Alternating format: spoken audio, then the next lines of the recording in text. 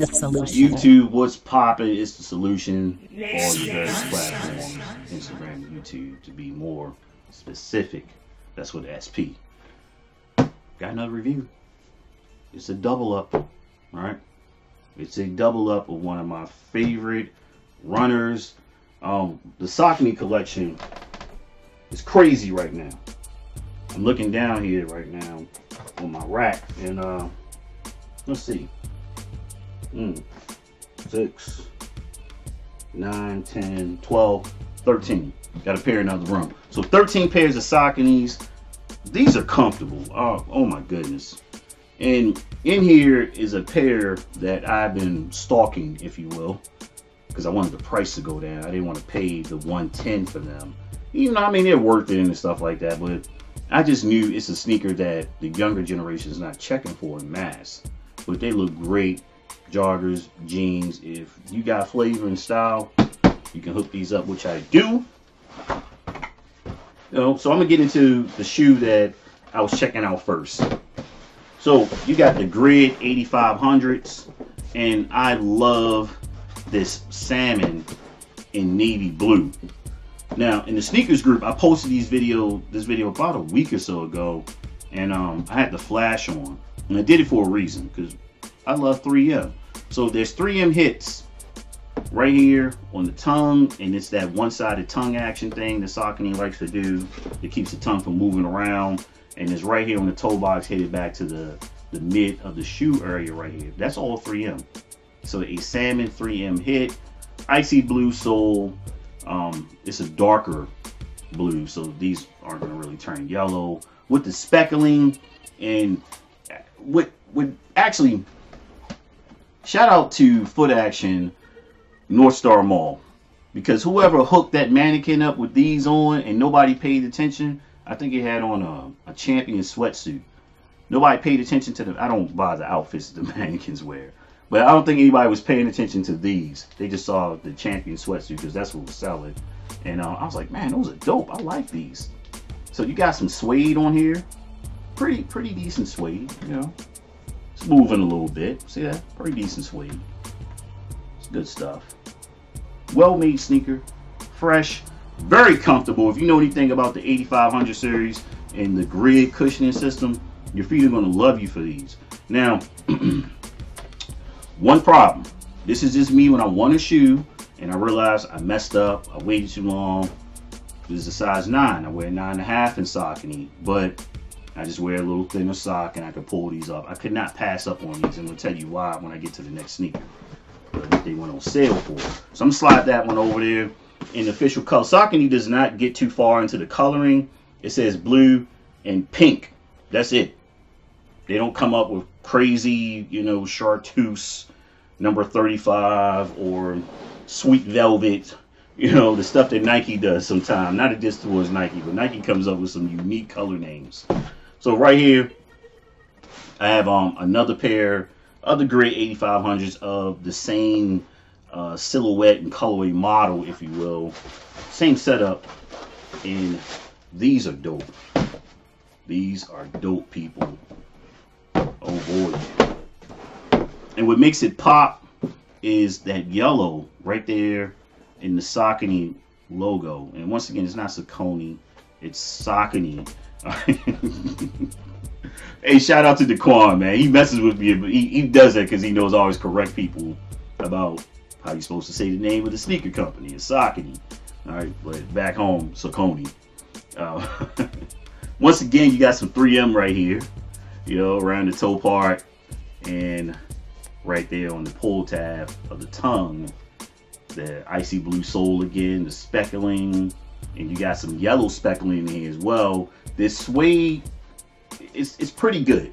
It's pretty good. Now, given that it's black, and I know this is a 9.5, so I'm good with this one. I don't have to worry about anything. I know I'm going to wear this shoe a lot because I have some outfits that complement this really well. I'm going to have to spray these down, protect them. I don't want the shoe turning ashy. Now, given the suede, it might give it a little bit more flavor, being that it's got some light hints of the colors in here with this baby blue. But this is a dope sneaker, man. It feels great. It's comfortable. It's one of those sneakers that when I'm in the TV film studio, I'm walking on that hard concrete floor and standing all day.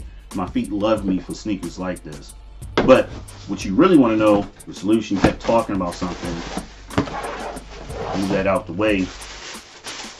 Always keep the bags. Not that I have buyer's remorse, but you know, sometimes you might sell the sneaker or something. You want to have that bag and that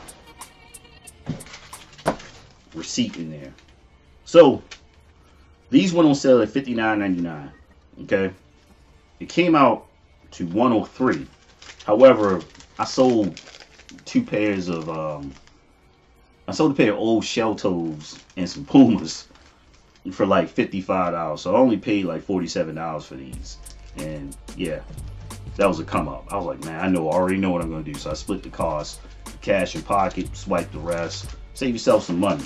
It's just smart shopping, people. Smart shopping. So awesome 2-for-1. I went full retail. These have been $220 for both pair. Some people don't see a issue with that because you pay that for some of your J's. But $220 and $47 out of my pocket. Well, out of my account because I gave them the rest. But yeah, Saucony's. If you don't have these in collection, you're looking for a good runner, but you're probably one of those youngsters that you're worried about what people are going to say about you. Remember, style, somebody had to start it. Put it that way. A fad and a trend, somebody had to start that fad or trend. And you could be that person that break free in your school because your outfit's fresh and you're coordinated properly with it. And people are like, dang, you know, what are those? But those are dope.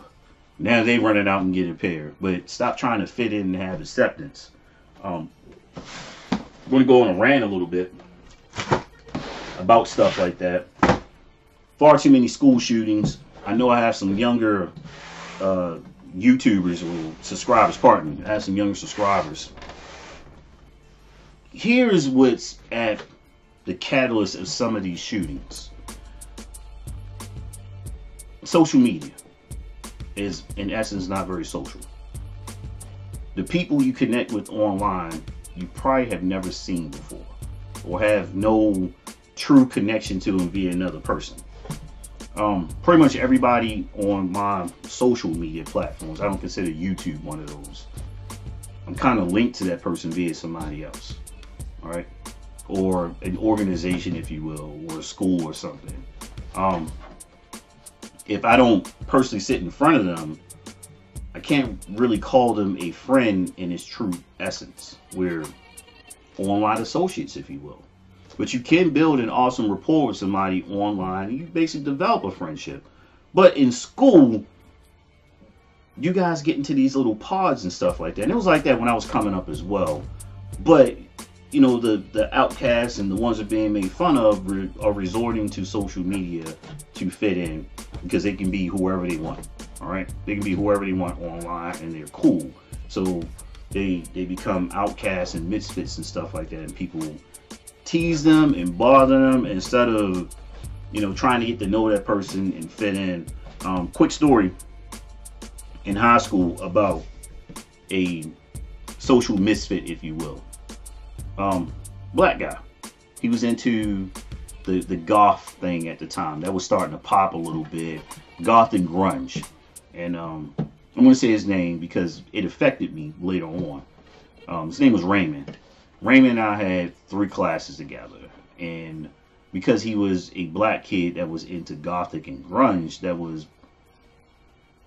quote unquote weird to the other black students in a predominantly black high school, even though we had people of all different backgrounds. It was diverse, but the majority of students were black. So teenagers still being kids, teased, poked, and prod. And I sat next to Raymond a couple of times. And the stuff he told me was interesting. And he told me these things because he saw that I had a true interest and I wasn't trying to make fun of him or, you know, being afraid of him because he had black fingernail polish and stuff. I was like, he's just he does different stuff. You know, heck, I was different. I wasn't super popular. I was known enough, but because I had good grades and I competed in sports that a lot of people weren't truly interested, which was I dropped football, switched to cross country and track because I kept getting hurt. But we didn't have a track in my high school, so we were winning. I mean, we were kicking some serious butt, but no one saw us compete.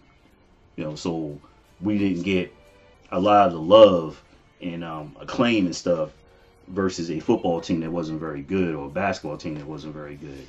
So people saw them. But I kind of put myself in Raymond's shoes and said, Dad, you know, I'm kind of an outcast a little bit too. But we kind of built like a friendship, if you will. And he told me about, you know, certain things within the golf culture and stuff like that. And he would just, you know, tell me things that he wouldn't really open up to other people. And long story short, got to school one day and we found out that Raymond was in a really bad accident. He was ejected from a car he and his friend were in. He got into an accident and he was killed. Now, early in the school year, we had already lost a few students to violence, being robbed. We also had a student drown in the pool. And everybody kind of cheered, you know, well, excuse me, not cheered. They rallied behind those right there because that was, you know, normal kids that happened to. Raymond's was a little different because there was a lot of remorse because people had teased Raymond. Okay, and Raymond wasn't violent. He wasn't going to do anything. But people teased the golf kids because they were different.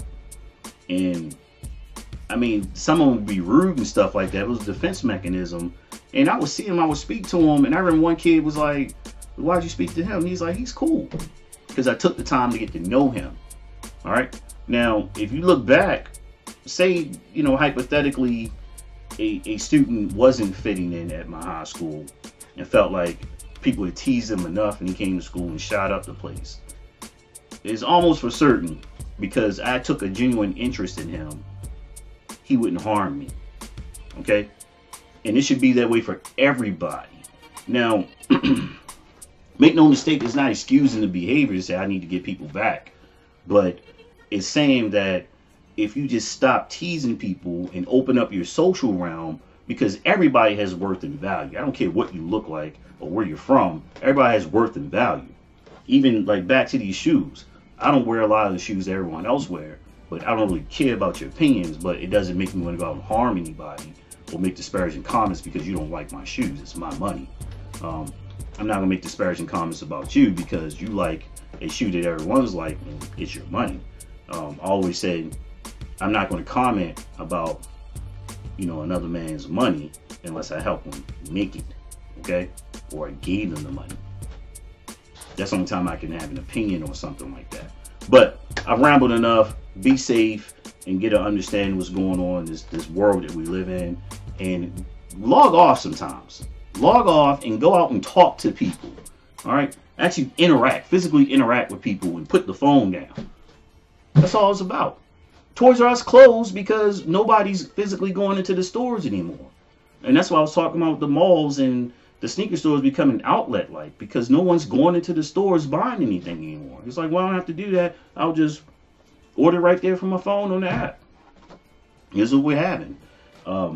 The malls used to be a big thing as a kid. You hung out there. Some kids still go to the mall, but not as much. They aren't buying anything. They're just running around the mall on their phones, acting a fool. Kids are kids. I get it. But, hey, remember, it's not about how much you pay for the sneakers. Why'd you pay that much? And I'm out of here. Boom.